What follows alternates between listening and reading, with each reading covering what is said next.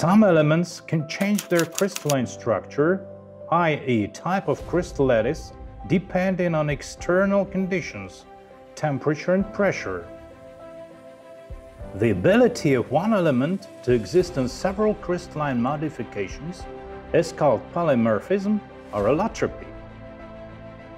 About 30 metals exhibit temperature polymorphism, including iron, tin, cobalt, manganese, and titanium.